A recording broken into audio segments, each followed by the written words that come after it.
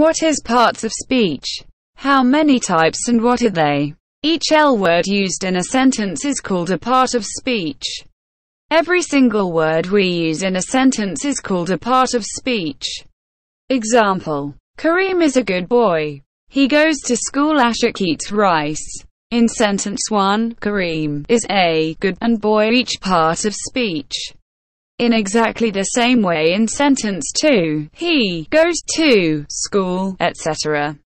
Each of them is a part of speech, because they are each part of the sentence. Sentence 3 has a total of 3 words, so this sentence has 3 parts of speech. Words are considered as the smallest part of a sentence. According to the use and work, words are divided into different classes called parts of speech. Words are divided into different categories based on sentences, usage, and actions.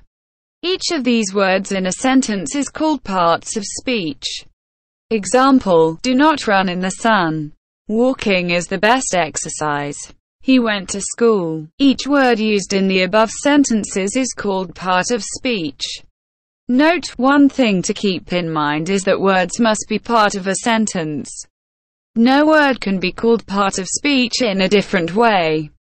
Part of speech means part of the sentence. Word cannot be called parts of speech unless it is used in a sentence. If I say water, then it will not be a part of speech, because it is not part of any sentence, just a completely different word. But if I say water is life, then water will be a part of speech, because here water is a part of the sentence. Types of parts of speech: there are 8 types of speech of parts according to their functions in a sentence.